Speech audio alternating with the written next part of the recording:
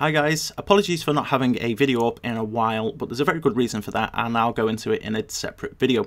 Today we're going to be taking a look at the Runcam Swift Micro. No, you heard me right, I said micro, not mini. There's a brand new camera come out from Runcam that's even smaller.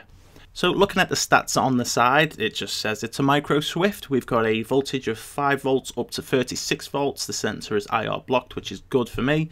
And we have a lens of 2.1, which is fantastic because that's what I prefer to fly.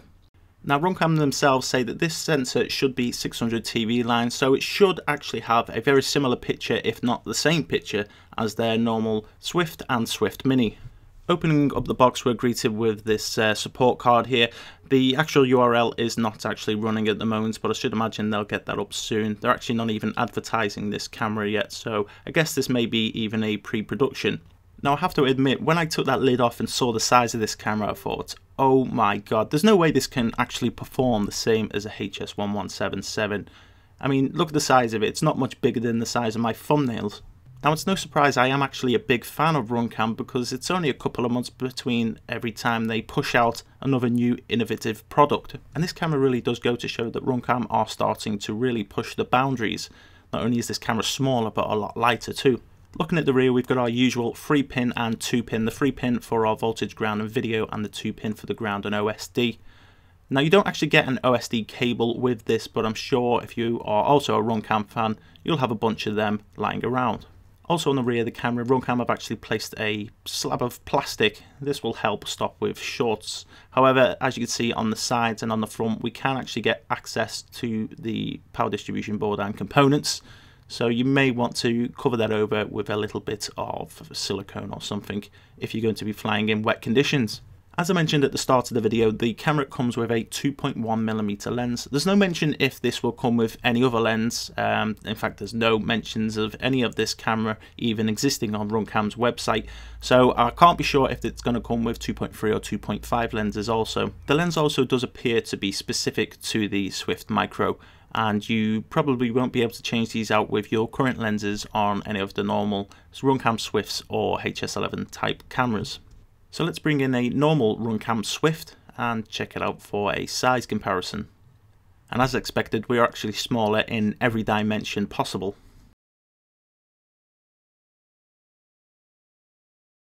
So let's measure it up against a Swift Mini. Again, the Micro beats it in all dimensions again.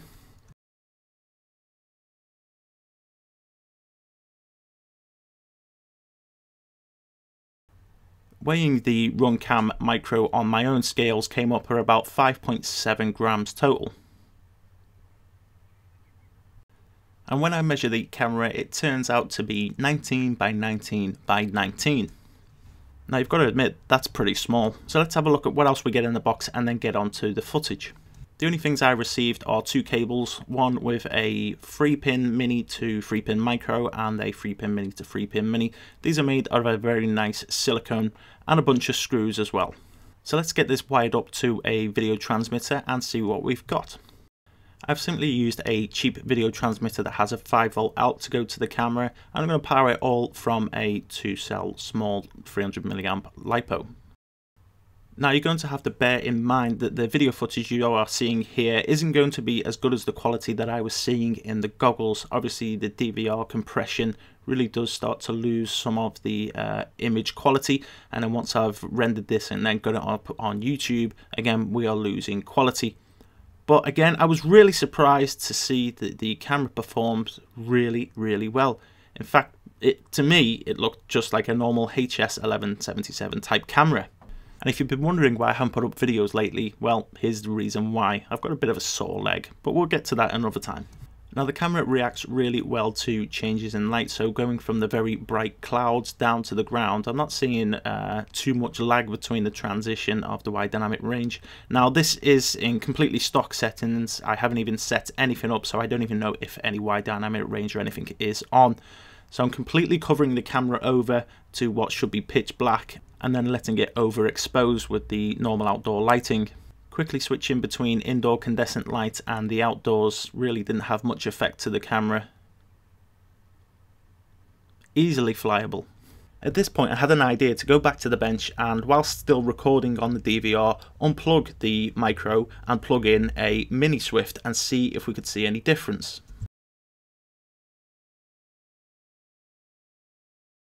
Now things could look slightly different on the Swift Mini because it's actually using a 2.3 lens and the micro was using a 2.1, so we're slightly more zoomed in. Switching between the bright clouds and the ground had a very similar effect as the micro camera did.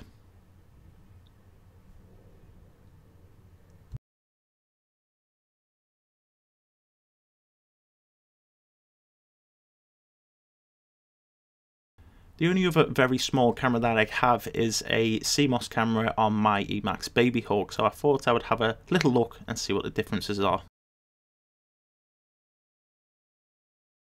And as expected, the Runcam Micro just completely blows it out of the water. But I suppose, if I'm being honest, it wasn't really a fair test. But it was the best I could currently do with the resources that I have. Taking apart the micro is very easy, as there's only 2 screws on the rear holding that plastic plate on. Measuring the PCB against the PCB of the Runcam Mini has them basically exactly the same. And when you look at the components between the 2 cameras of the micro and the Mini, you'll see that they're almost identical. The weight is also identical, but between the 2 PCBs. So that is probably the reason why we are getting the same image quality. So to sum things up, I think this is actually a fantastic little camera. I think before I go out and fly, I will waterproof it slightly around those components that you can see. I will have to get this on a quad. Unfortunately, the mounting options at the moment are limited, but I'm sure I'll put this on a quad at some point. So could this be the new hype train? Will everyone be ditching their heavy 12, 13 gram HS11 type cameras and switching to these micro size? Only time will tell. Hopefully we'll get a lot of manufacturers that will now start to adjust their frames to take such cameras. And with new smaller flight controllers and video transmitters, there is a new trend on the block of running micro components. So I'm looking forward to the future of this. Let's see what happens. Thanks for watching, guys. I'll be back soon.